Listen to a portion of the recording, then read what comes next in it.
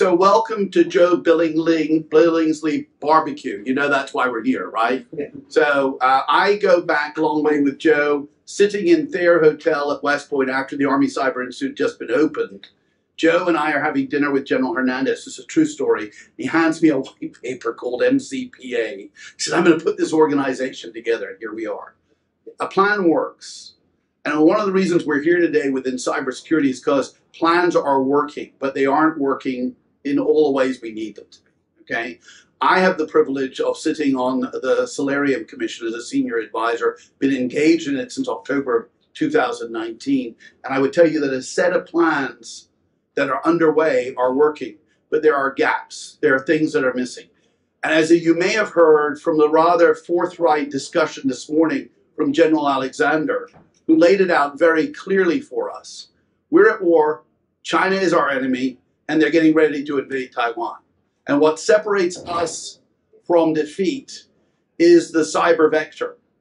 If we get it right, we will win. If we don't, it's over. All right, and I always tell people, if we don't get it right, we're going to better be printing Chinese dictionaries. So over the last few months, let me talk about our victories. We've had some. Solarium Commission set the groundwork, established a frame which led to the Office of the National Cyber Director, led initially by my dear friend Chris Inglis. Most of you know him as true great leader. He built that office from scratch, and to quote Mark Montgomery, my boss in the Solarium Commission, he says nobody should ever do a startup, let alone a startup inside the White House. Chris got it right. The people there are enthused, they are driven, and they are bringing solutions to the table. They issued the National Cyber Strategy in March, another win, not perfect, but a good document, another framework for our success. Doesn't mean it's perfect. We all need to gather around it and take it to its next level. Other successes, Jen Easterly, CISA, 3-year plan. Not perfect, a lot of good things in there. Chris DeRusha, in September of last year, issued a proclamation, shall we say, it's not been fully enacted yet, so it's on its way, to guard coding in the government. What a great tool to have. And when it's fully implemented, we will all benefit from it. In addition, we've had the National Security Strategy issued in March officially. Chris Inglis left 2 weeks before it being issued, so Kemba could take full credit and move forward with implementation. Another victory. Ann Neuberger, advising the president on a daily basis. Rob Joyce, NSA Cyber Director. All people we can depend on. And innovative thinking across the domain when you have principal cyber advisors to our secretaries. In Michael Solmeyer, who I do not know well, but I count upon 2 of my good friends, being Wanda Jones-Heath at the Air Force, and of course, the extraordinary Chris Cleary, who I've known for over a decade. He's a favorite person of mine, and I will tell you that, who is this principal cyber advisor. So there's some victories. What is left, and what else do we have to do? We're going to open the door up for questions, but first, let my esteemed panel introduce themselves briefly and make some opening remarks. We have 3 great Americans with us today, and I have the privilege of calling each of them my friend. First, we have by rank Rear Admiral Scott Sanders. We have also Colonel Craig Miller, currently serving, who runs the NSA's Air Force. He calls it something else fancy, but I call it the NSA's Air Force. And Lieutenant Colonel retired John Quigg, West Point grad 84, works in the intel community, and I can't say he's not here officially, but he does work somewhere nearby. So, on that note, Admiral, you want to briefly introduce yourself and make some opening remarks? Sure, and I am not a cyber person, but I think it goes to the future of what we do here. So, I'm a Navy carrier pilot, but back in the day, I had a couple awesome jobs. I was a vice commander of NavCent in the Mideast, in Bahrain, and there's a lot of things going on in 2007 to 2010, and I'd have to come back. If anybody knows Jan Tai or who she was, she was in this weird intel-y kind of community in the Navy. She says, "Hey Scott, would you come back to Fort Meade and help me out?" I said, "Why would I want to go to an Army base when I come out?" I said, "Okay, Jen." And then once I got there, I said, "Okay, I got it." And so understood, and what she did for me, because most people, when you're on the Title 10 side, you don't need to know all the inside stuff. but you need to know how to request it. And so the key is to know what to request. So I became pretty proficient at knowing what to request from that place in Columbia, Maryland. And so, but that's where we kind of started there. I ended up I ran the counter-piracy task force off Somalia for 6 months, which is a little interesting because it's international, and I got to meet a lot of international. I've been on Chinese warships 3 times. And know this because I have a bourbon and stuff. I used to hand out bourbon. And so I was extremely popular in the Gulf of Aden for 6 months. And people asked me, well, what did the Chinese? I said, listen, they're kind of good, but they're not that good. I said, no, they've had 10 years on it.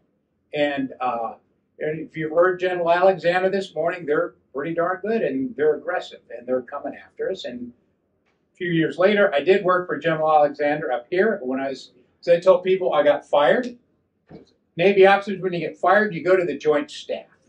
That's what happens to you. So you can say "hooah" 3 or 4 times a day.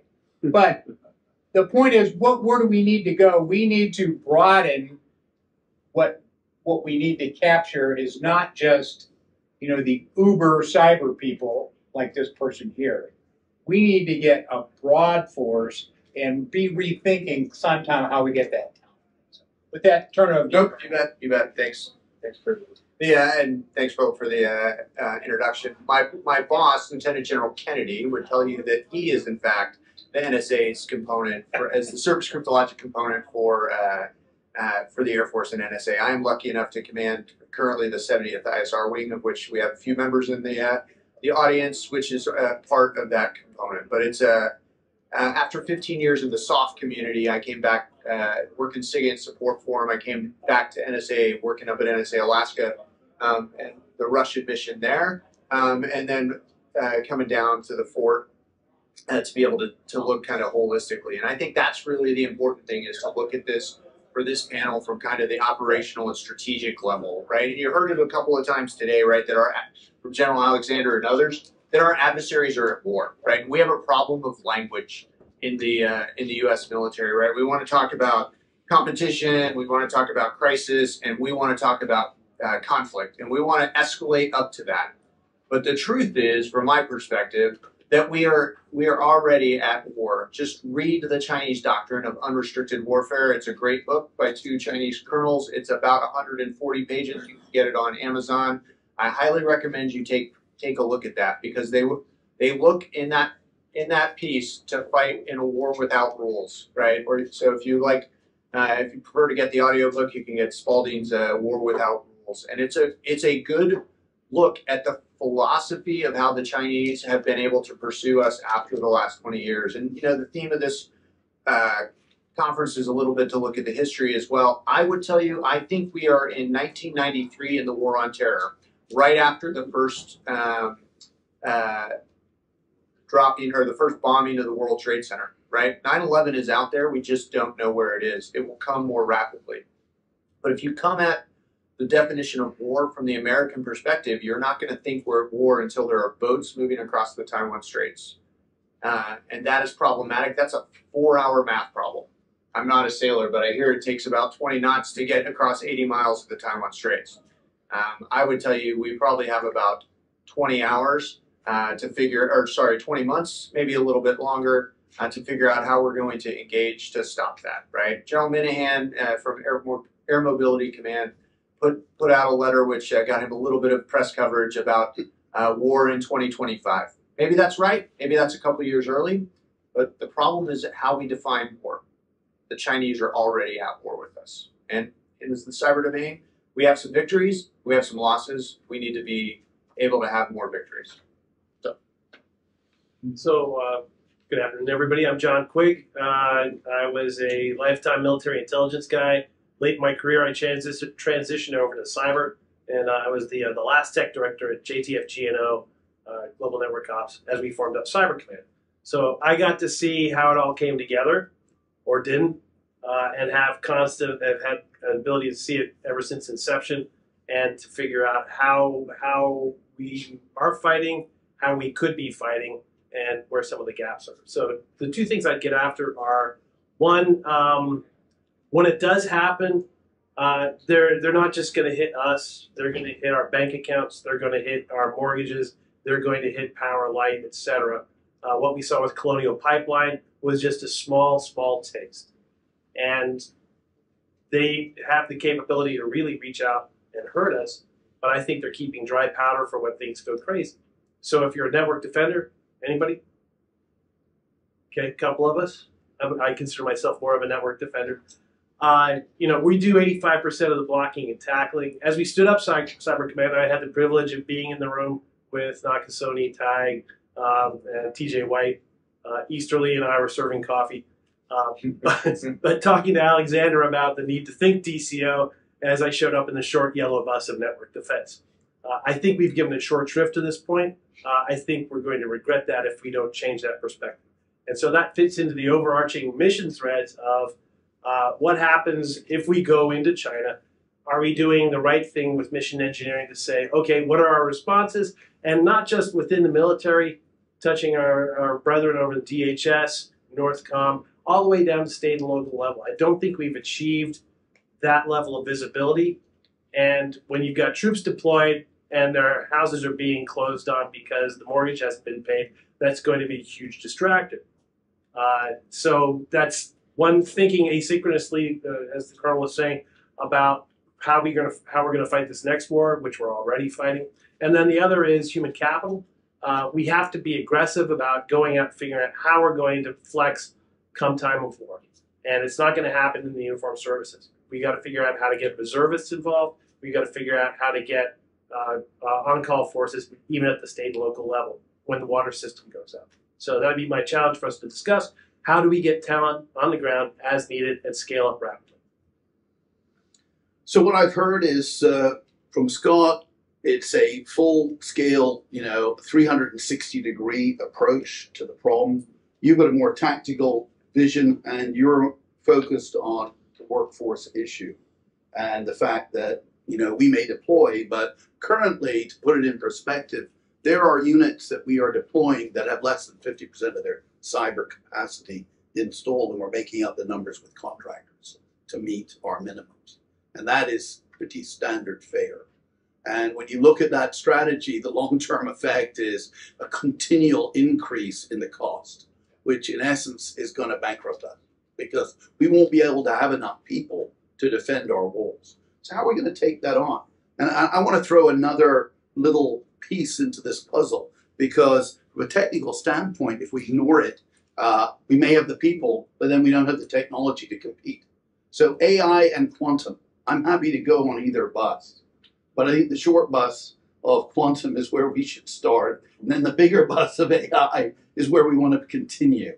So anybody want to jump on that bus and give me some thoughts on how we're handling it and what's the vision? Yeah, I'll talk quantum real quick. So just in the arc of my career, one of the places I landed was I was a tech director in the White House IT staff back in 2019 and 20. And we started asking what happens if quantum happens. And it's getting nearer and nearer. I've always felt that quantum's 3 years away and will stay that way. But I think we're starting to get to the point where it's nascent. And we're hardening up the crypto space now. I'm not going to say it's not going to be a problem, especially at the tactical level, if we're worried about securing tactical comps. But any public key that's out there that's been transferred in the past becomes almost trivial to break. And I don't know that we've done a risk analysis of what happens when all those stored comms are now open for reading. And I think that there's, before crypto protection or before quantum protection, risk assessment that has to be done. And then the pace at which we can identify our treasures and get them crypto hardened for quantum, and then how we get that down all the way down to tactical radios. So that's my 2 cents. Or will we be communicating with drums and smoke? There's something to be said for that, Phil. Yeah, I know there is. That's why I said also using Navajo code. I heard that's like we're also using certain types of radio that we haven't even used in 100 years. Well, that's the Navy. Philip, I'm going to talk about AI for a second. Yeah, let's go to The AI. fact that Big bus. we're today. Yep. Yep. It's just not recognized. Yep. And widely dispersed. Anybody using AI here, don't lie. So here's what our adversary is doing with AI today. They're using that on our population. Yeah. It's called And- TikTok. So when You laugh, but they are. yeah. So but what scares the Chinese more than the U.S. military, what really gets them nervous, is what they saw at the beginning of the Ukraine war, when Coca-Cola, McDonald's, Starbucks pulled out of Russia. So that's how we broaden our scale. There aren't enough people in this room to defend us. It's over. But if people will recognize that it's a dictatorship over there. She is a one-man person. And he doesn't listen to a lot of people. And there are people in camps that they're controlling those populations, but they don't talk about this, here. If that gets more exposure, and especially if they do something into Taiwan, they're gonna hit us first. We're not gonna be able to go to Starbucks and use our credit card. We're not gonna be able to gas up. We're gonna have a lot more problems, and they're hoping that is gonna mask all the things that they're doing over there. But if that can be preempted by not just U.S. citizens, but the world, when you get other corporations pulling out, that gets the Chinese, that gets their attention. And that's much more powerful than having everybody in this room working on network defense. Yeah, no, I agree with you, Scott. I think, the narrative that we often talk about is that, we are not in conflict at war with the Chinese people. It is the Chinese Communist Party, which is a very small percentage. And owning the narrative and getting message into the larger Chinese population is so important. And the business strategy of it is so important. Growing up in the post 9/11 JSOC world, right? We talked about it being a whole of government apparatus. But the truth is, it's really back. It's a whole of nation approach, right? And you talk about TikTok, John, in Montana just yesterday, I think it was, right? Outlawed TikTok in Montana, right? So it's state and local governments have the opportunity to make changes ahead of where perhaps the federal government is to push back on that. And I think commerce is absolutely important.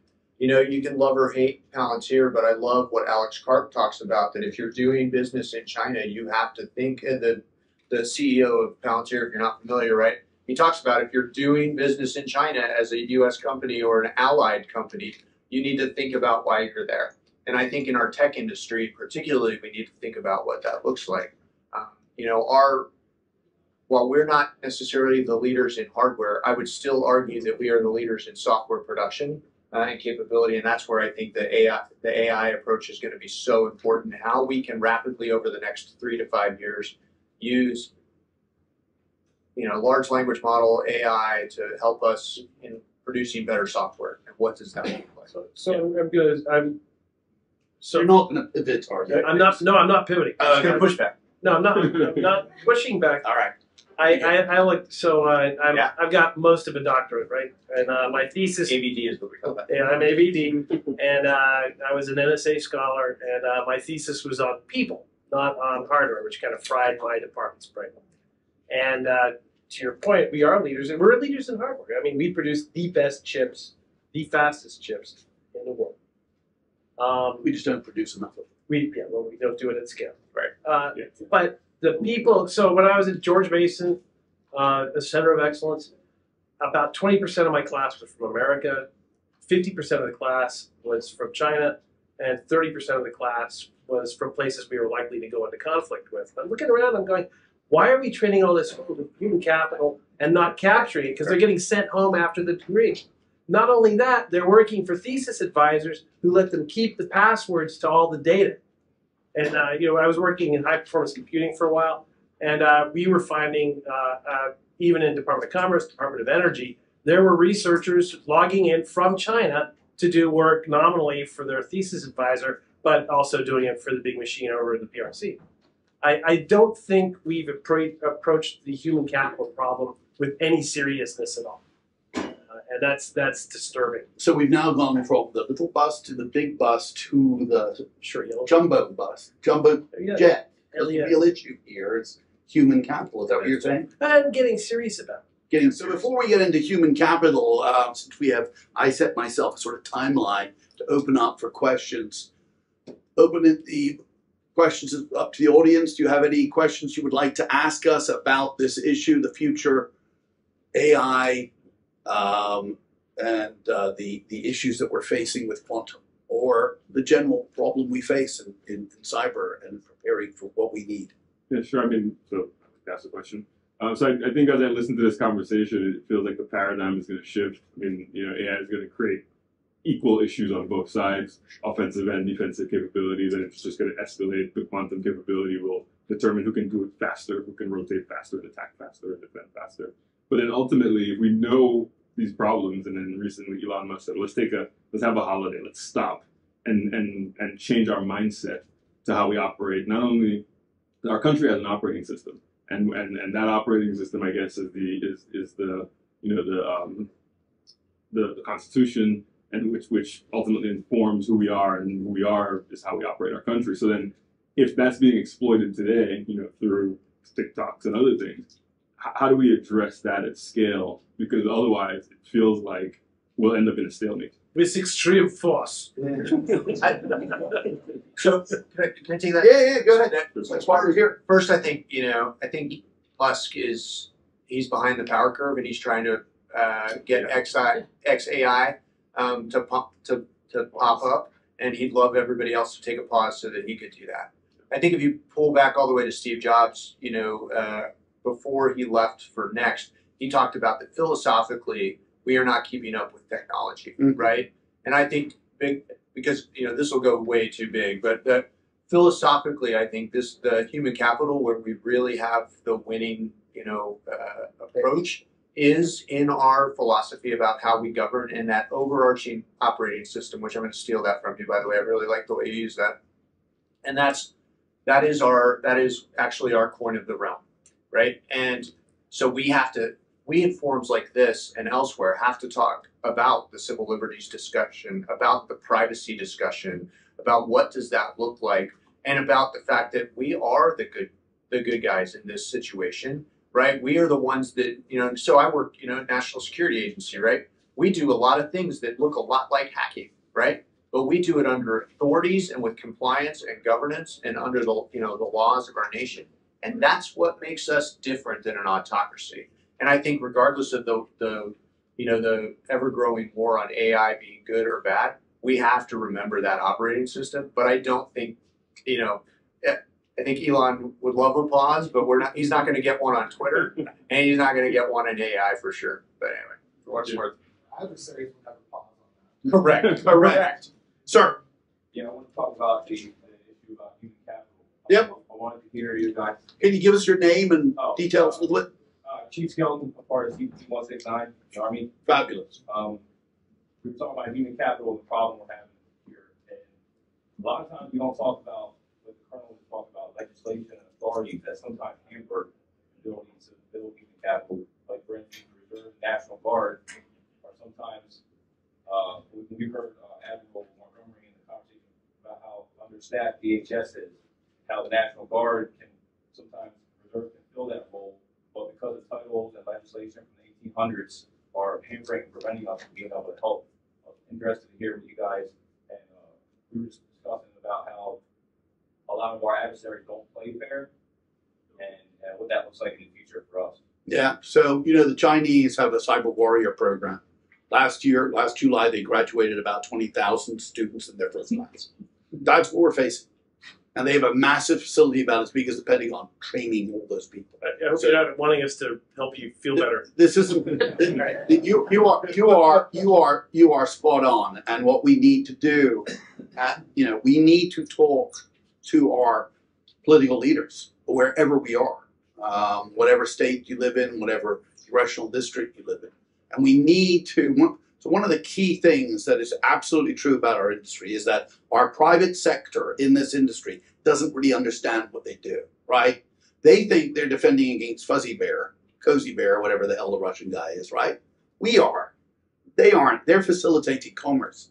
And a tiny little bit of what they do is actually in pure data protection against nation states. But we've got to change the discussion in our private sector so that they understand they defend the data so that commerce can happen. We defend the data so the nation can be safe. And largely they're very two different avenues. But you go to RSA and you ask people at RSA what they do. That's a big cyber conference in San Francisco. If you haven't been there, I can understand. I don't like to go. I have to go occasionally. And let me tell you, you go around booth to booth, they have no idea what business they're actually in. They are the facilitator of commerce so that our administrative costs and distribution costs and all things associated with over the last 20 years have been magnificently reduced because of cybersecurity protection of the data. Now, on the other side of the hand, we defend the nation. So we have to change the dialogue and we have to make sure people understand their roles in the mission. Now, that doesn't mean in that role in the mission there aren't critical hotspots. So on my list of things I just wanted to tell you about, moving to a slightly different topic, because we only got 5 minutes, I want people to be aware. I host on a weekly basis a cyber gathering called the National Security and Cyber WeDram. It span out of the Joint Services Academy Cyber Summit 3 years ago. We meet every week on Wednesday at 5:30. Scott and I co-hosted. We have 600 odd members, about 70 people meet each week. We had Matt Noyes, who is CIO over at the Secret Service. And Matt, shockingly, and I'm pretty up to date on stuff, gave some numbers on how our senior citizens are being attacked. And it is staggering.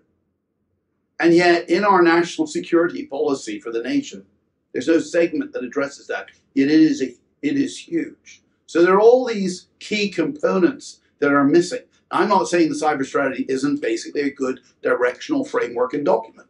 What I am saying, we as a community need to be clear on our roles, okay? And we need to also know what the mission actually is. So when we go out to the marketplace and we communicate, we've got to inform. So, gentlemen, any comments on that? Yeah, Chief, if I could pivot off a little bit what Philip's saying, I think to maybe get closer in on the Guard Reserve portion of the legislation change. I think, you know, our problem is across the U.S. government that we believe in linear career paths, right? And so you don't get to be General Nakasone without being Second Lieutenant Nakasone, right? And you have to be continually in that same space.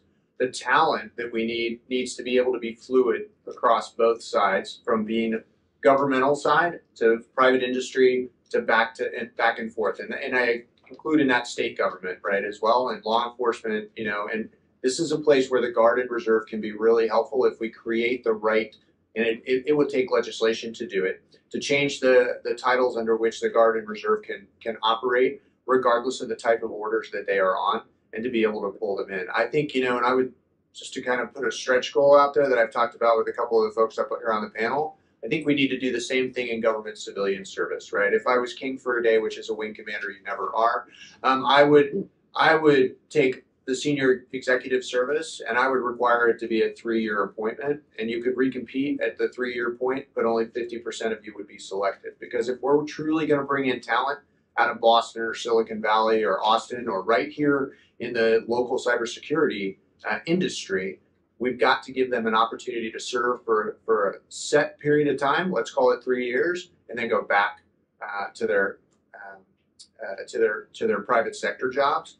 And that would work in the cross flow of information, right? The tools, the tactics, techniques, and procedures that we generate on the military side and the governmental side are good, but there are great tactics, techniques, and procedures being generated by the private sector, and we're not getting enough cross flow in that. And again, I go back to, this is a whole of nation problem, right? And so I think the Guard and Reserve, if we crafted the legislation right, would be a place where we can push and pull that, right? I think the Maryland governor would be super excited to have more cyber warriors than to have more C-130s, right? You know, that's a place that, or actually, I guess he's got F-16s, right? So that's you know, those are going to be worthless on day 2. So that would be a place that I. So sadly, I'm getting the 2 fingers, which means something in written, but not tears. Got the doctors on it, right?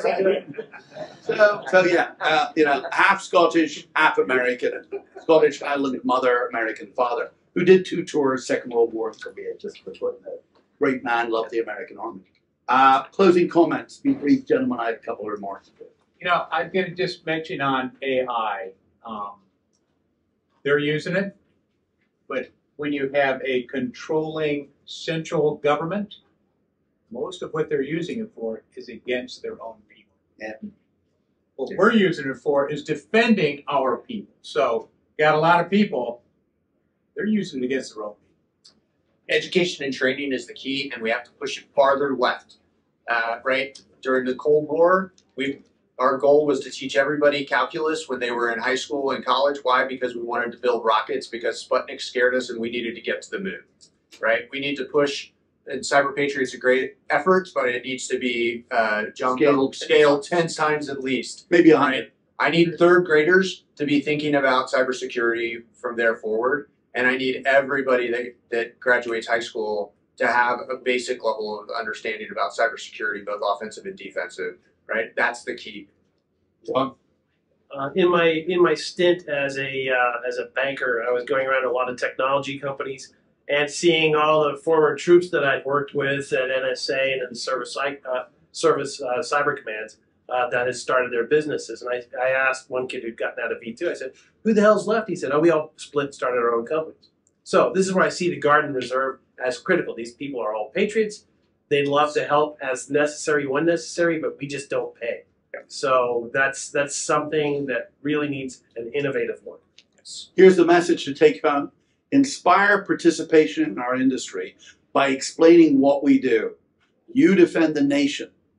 Tell people, I defend the nation. This is how we do it. Make it in simple terms. Let's take the core of the cyber defending principles down to easily understandable terms. Let's be more inclusive. Our industry is far too one color and is far too representative of the male species. And there's no reason that it should be the case. My grandfather, who built ships, had rooms full of ladies who did all of his calculations for him, hundreds of them. Yet we don't have 21%. Women make up 21% of the federal cyber workforce, 47% of the overall workforce. That's a ridiculous number. So inspire, participate, reach out to people who don't know and understand our industry, and take this passion, which you obviously have, for this great industry that we share, and share it with your community. That will be the difference maker. Thank you. It's a privilege to be here today.